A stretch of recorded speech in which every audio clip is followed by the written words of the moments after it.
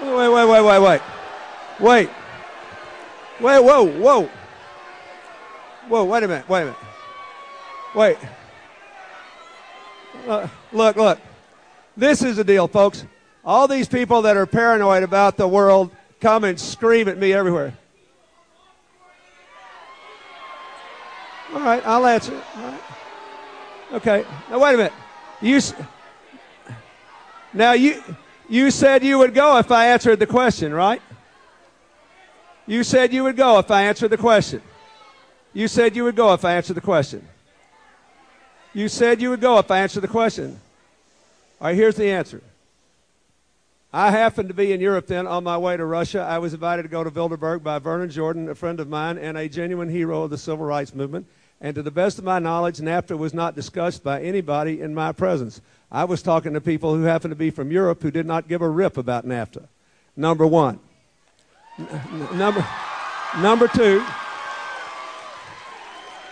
Okay.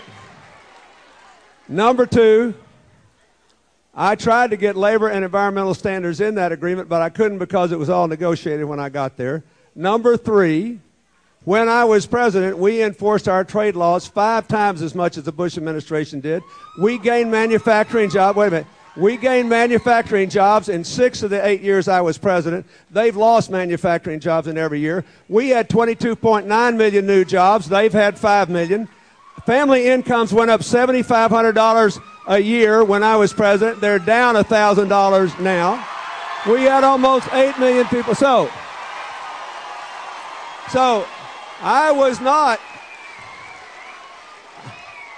I had a very good time talking to those Europeans about European affairs and what was going to happen to Russia, but I was not somehow polluted by it into sacrificing America's economic interests. America did a lot better when I was president than they have in this decade, and that's the truth. Now, goodbye. Thank you.